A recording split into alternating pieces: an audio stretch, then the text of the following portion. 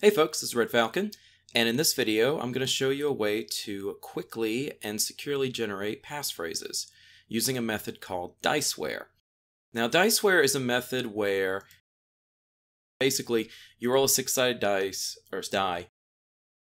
5 times, and that corresponds to a word in a dictionary list.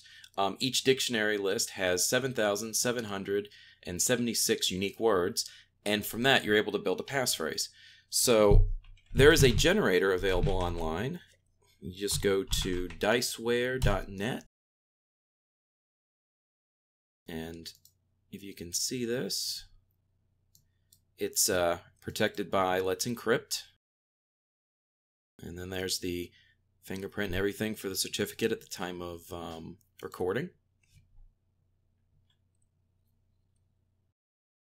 So the way this works is there's 2 ways you can really, well actually 3 ways you can generate passphrases.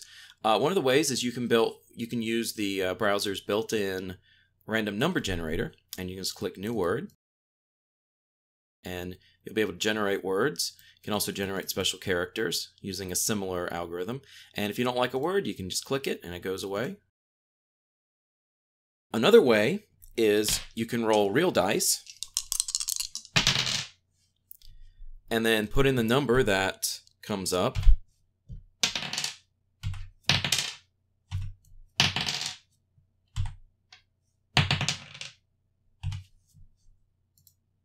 And there you go. Now, if you're extra paranoid, what you can do is you can actually download the dictionary lists here. They're all available right here.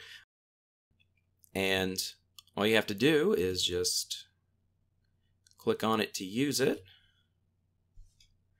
And you can actually download these lists. This website might not have the link for it, but the idea is you would print these lists off on several pieces of paper, and you would roll the dice, preferably in a dark room with no surveillance equipment around, and you would generate your passphrases this way. So the whole idea is to make a passphrase that you can remember, that isn't guessable by anyone. So let's try one, for instance. I always like to kind of do 2 words and then a special character in this sequence.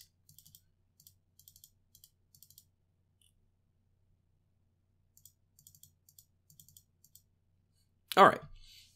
So what I like to do is I like to kind of group words in groups of 2. If you want an even more secure passphrase, you can do it in groups of 3 or 4. But for example, Cops rift rips. Or idle plugs muses. I kind of form these weird sentences with them. So maybe we could do trap plugs 9 muses flay bunk uncut melts. That would actually make a very good passphrase for website, or maybe the master password or something. Of course, the master password, I want to go a little longer. They actually recommend on this site to use at least, I believe it was 6 words.